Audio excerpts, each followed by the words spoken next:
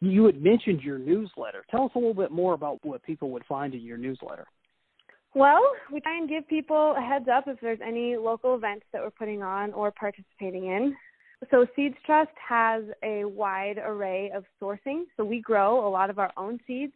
We have growers in the Rocky Mountain regions and on the Western Slope. And so we're always having new varieties come in, and we're trying to feature more of our local growers.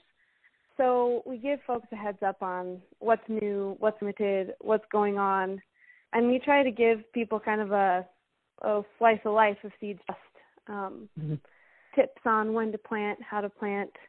It's lighthearted, but it's pretty information dense. All right. Who would you say is your ideal customer? Definitely backyard gardeners. Anyone who is even interested in starting a plant from seed or who has even gardened with starts before. Really, actually, it's quite fun to start with a seed, grow it out, and circle all the way back around to seed. But it's fun. It's like really completing that circle. We have the skill set to do it.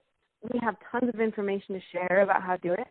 The backyard gardeners who want to jump into a project, they want to know more, too. Like, it's fun to talk to them. They're curious about how to start from seed, how to save seed.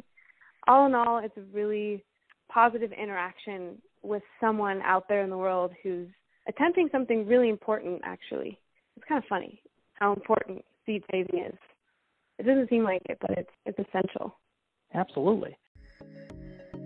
For full conversations and future content, please subscribe at offthegridbiz.com.